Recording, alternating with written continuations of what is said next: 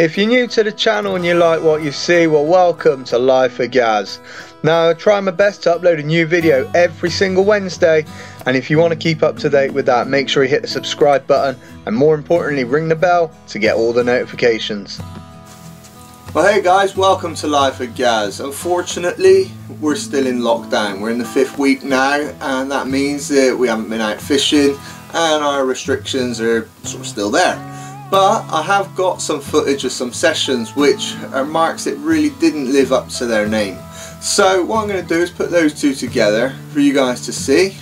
One is down at Otter's Pool down in Liverpool, and the other one is Ladies Bay down in Clevedon in the Bristol Channel. Two venues with fantastic reputations, but I've put these two guys together for you to just show you my experience of it. And I hope you guys have all been staying in, hope you've all been staying safe, and I hope you guys enjoy this video.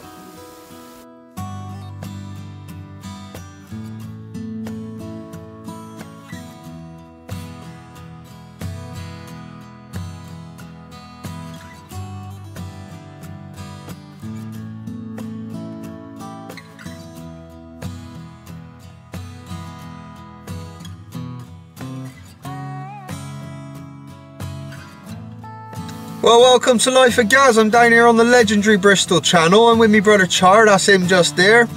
And we're going to go and have a look at this place. Now, neither one of us have fished it, so we've got a range of baits and a range of tactics. And let's hopefully see some fish this morning. Well, Ladies Bay in Clevedon, it wasn't only a bit of a drive to get there, it is also a bit of a trek through the woods and down the steps to get onto that beach. For rigs today, I've got a pulley rig over here, and that was going to be baited up with sort of some of the larger fish baits, and then also a 3-hook flapper rig as well. Now our Char, he had some clip down rigs with some small hooks, and we were going to fish at a range of distances from really close in to as far as we could cast out to see what it was about.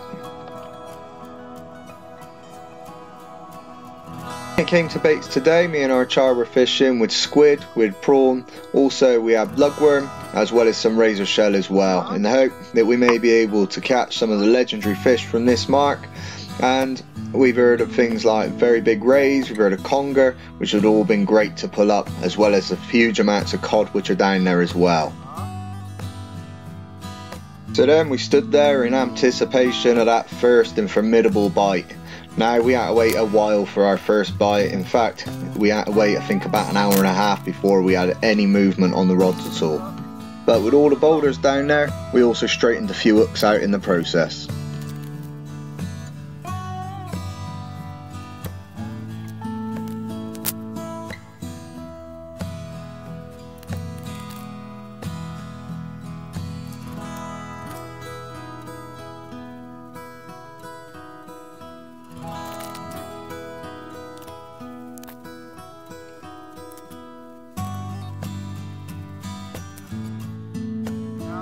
And then, after what felt like an age of waiting, I got my first bite in the Bristol Channel. Now, I had to let this bite develop because it was only very subtle, it's very gentle, and it took a little bit of time with a couple of little rattles before I was confident to strike into it.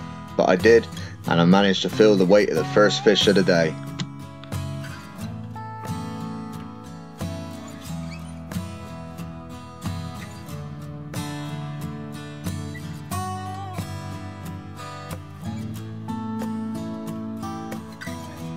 And there he is, my first ever Bristol Channel cod. He saved the blank, and also he was the smallest cod I've had so far this year, including all the summer cod I've had as well.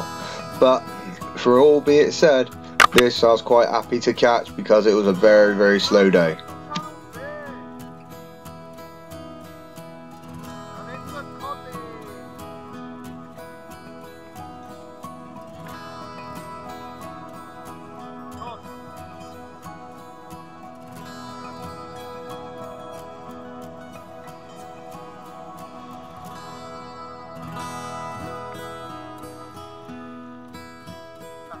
And there in the distance, the legendary Clevedon Pier. Now, when it comes to fishing this menu and why we decided on this one, was first, it was easy enough for us to get to from where we were staying, but secondly, we had a good few recommendations that it can produce fish.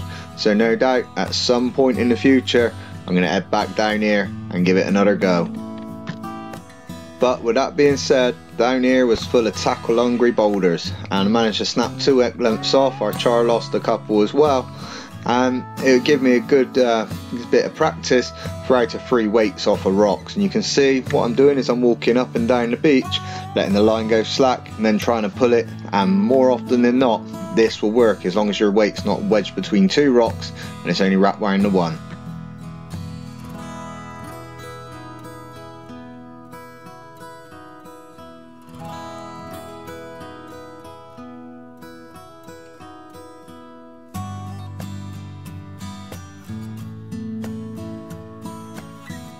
So we fished it down with no success for about an hour before we packed up and went and had breakfast in a cafe.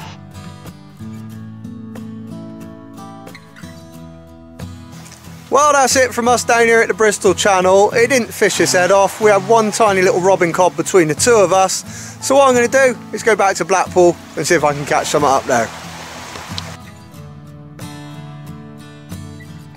So in this next venue we've gone to this really famous mark here, Otters Pool, Liverpool. Now this is a mark which is famous for chucking fish out, and we thought we'll come and give it a go. Now for baits today I was making up some squid and worm wraps. Essentially it was a worm tipped off with quite a large bit of squid at the other end. Now this is thought to be quite a favourite bait over in this area from what I've heard and what I've been told, so I thought I'd give that a go.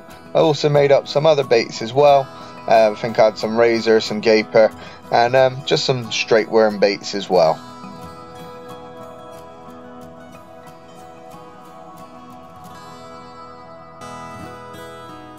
Now the tactic here for holding the bottom is to throw it out up the tide and then to let a big loop of line out. Now when you do this, obviously it means that you've not got so much tension on the weight and it should hold.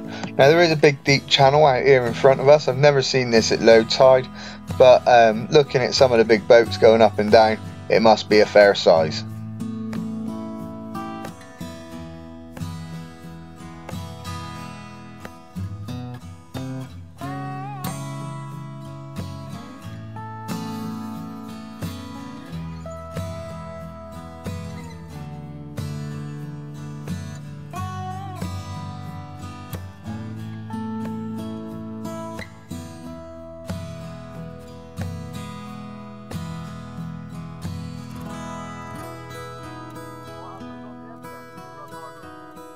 Now fishing out here on the Mersey, the first thing about the venue that really caught my attention was how wide the actual river was. It's a massively wide river. I know we're in the estuary and in the mouth of the river, but still absolutely huge to get across there. Now we got some great views watching out over our rod tips, looking out over that rail and across the river itself with the sun going down, and it's just pleasant just to watch this happen throughout the evening. But also it was a bit strange being the fact that we're sea fishing and it was absolutely flat calm in here, and even on flat calm days there's still a bit of wave movement when you fish out on the beaches that I fish.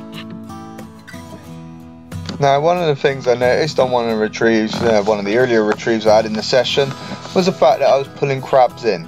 Now this is quite strange for me because at the time of year it is, up in Blackpool, even if I'm fishing say like Fleetwood Channel, you don't really get any crabs at this time of year. They just all sort of disappear. They don't come back in until about sort of April, May sort of time.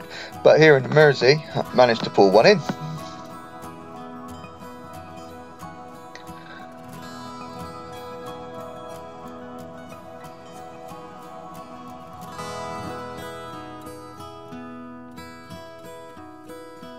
Fishing along this stretch of the wall today, there was about 20 odd people there.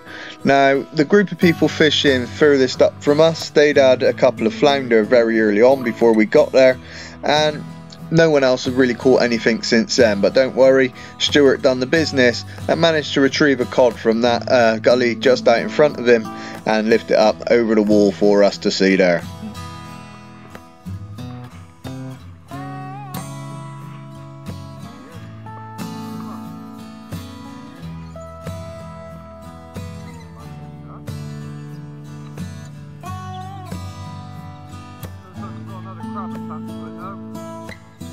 Now unfortunately in this session the fish were eluding me, but I'd already had a crab.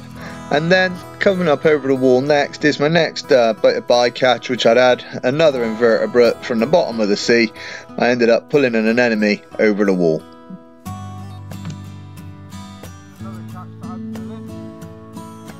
And then all of a sudden I got a great big bang in a slack liner, so I ran over quick as I could, picked it up, tried to catch up with the fish, and as much as I tried to catch up and as fast as I tried to retrieve it, unfortunately that fish had gone.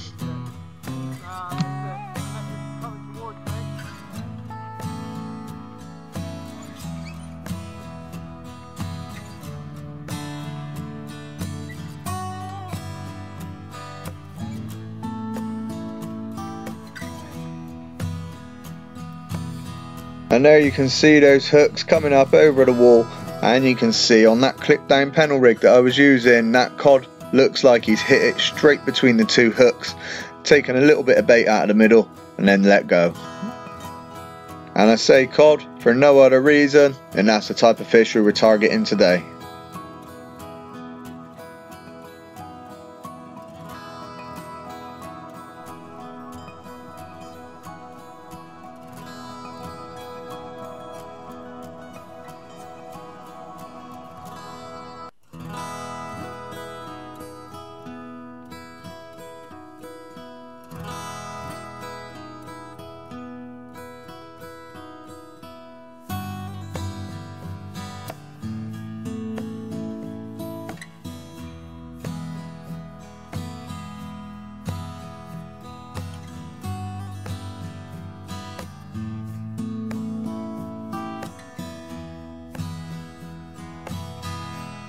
And unfortunately that was about as exciting as the session got. Now don't get me wrong, I definitely enjoyed coming out to a new venue. Even though I blanked, it didn't matter. It was great to see a different area of the world and see a different area of basically fishing for cod out here in the UK.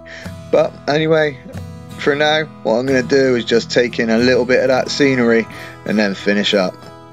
Well, unfortunately that's it for this week's video, and I hope you guys have enjoyed it. But for now, if you haven't already, make sure you hit the subscribe button down here. Check out my latest fishing video just there, and of course my sea fishing playlist up top.